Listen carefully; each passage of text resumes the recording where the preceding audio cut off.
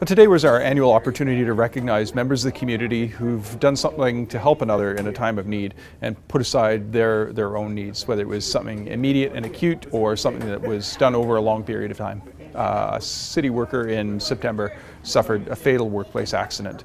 It was out in the public eye, and a bystander jumped into action when he saw what happened, make sure the scene was safe and tried everything he could to resuscitate the gentleman.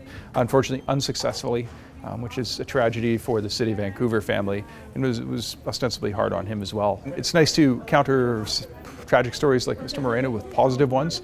The three ladies, Alyssa, Emily, and Megan, jumped into action when a gentleman had a cardiac event on a SkyTrain platform, collapsed, and they were on top of him and doing CPR so quickly that he's alive and well today because of their quick thinking and quick actions.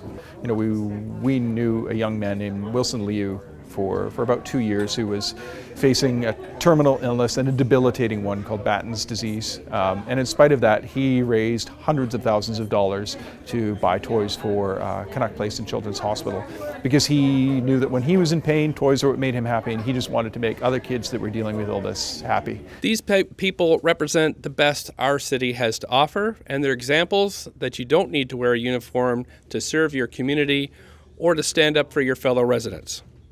To each and every one of you, I want to first say thank you for your actions, but more importantly, I want to say thank you for being such a great role model for everyone here in the city. I think as first responders, sometimes we take for granted what people do when they jump in to help, again, whether it's chronic or whether it's an acute incident, because we do it every day. But these aren't people who are just taking time out of their day. They're being thrust into stressful situations, into potentially hazardous ones. They're putting aside their own needs to make sure, or do their best to make sure that someone has a positive outcome. If we can offer them a little bit of recognition for what they've done and maybe inspire others to do the same thing, then this is all worth it.